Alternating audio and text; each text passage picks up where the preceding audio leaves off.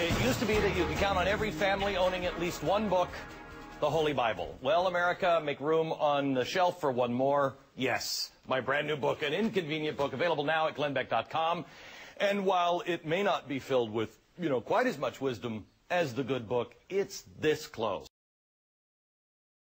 And, being humble is a Christian virtue. Chapter 8 is called Education Through Indoctrination. It tells the tale of how our kids in college aren't being taught. They're being force-fed one liberal, socialist, anti-American point of view, one right after another. You don't have to take my word for it. Ben Stein is also the author of a new book, Real Stars, and he has a brand new documentary coming out called Expelled, No Intelligence Allowed, that shows wholesale attempts by the scientific and university communities to push their agenda down the throats of our children.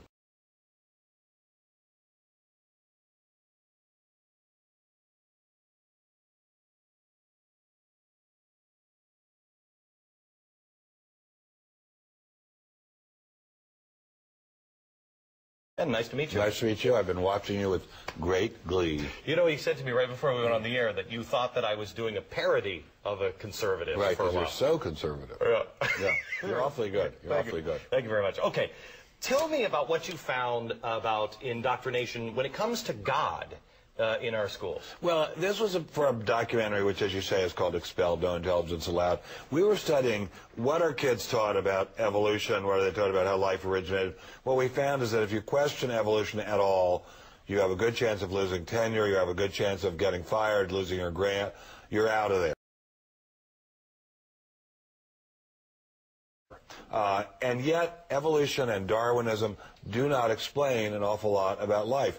Darwin said nothing about how life originated.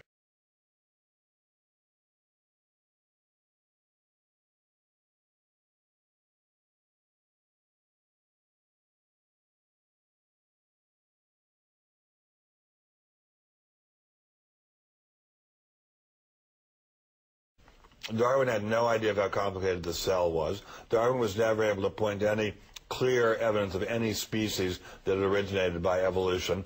And there hasn't been much progress in Darwinism since then. But we found that if you even question the established church of Darwinism, bang, you're gone.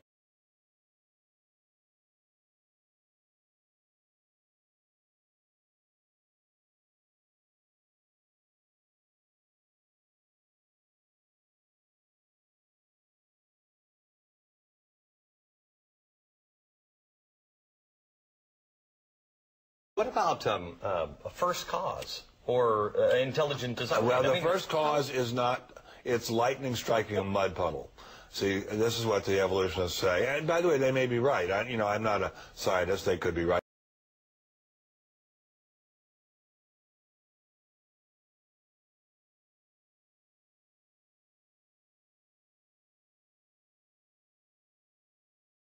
Evolution struck a mud puddle, and out of that mud puddle came a fully equipped Boeing 747.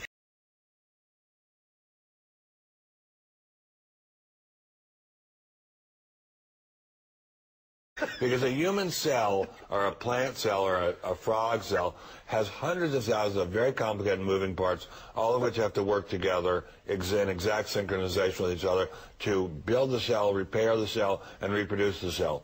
Darwin thought it was just jello inside the cell. No. Very complicated. How that happened by lightning striking a mud puddle is a very good question.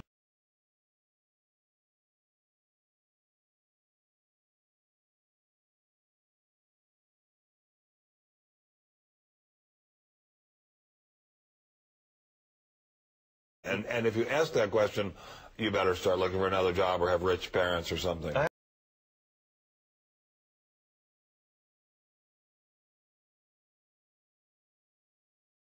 To tell you, a good friend of mine said, because my daughter wants to go to Columbia University, and I said, I went to Columbia, it's a great place. Yeah, well, I said, you'll never get on campus with me. Whatever you do, change your last name. Don't ever, say that. There are plenty of people named Beck. She won't have any so she won't have any. She can go in the witness protection program. Right. But a good friend of mine said, you should send her. Just make sure she's armed against the professor so she knows she can hear both sides. I have no problem with hearing both sides.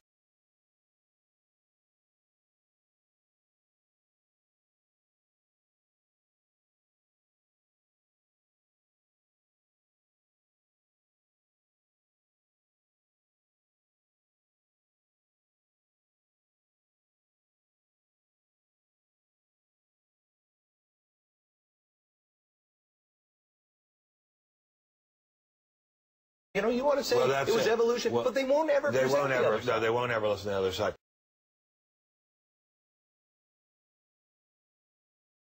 And what I kept wondering when I was working on this documentary is, if they're so sure they're right, what are they afraid of? If they're so sure that their position is unassailable, let the other guy talk and then blow him out of the water and say, you fool, you didn't know this, this, and this.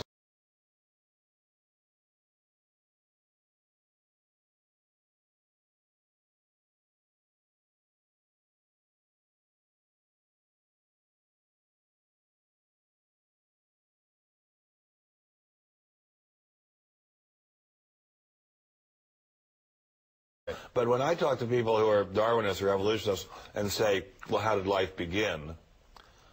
They don't have an answer. I mean, they have an answer, but it's a BS answer. It's an answer that wouldn't make sense to a small child. It's not a real answer.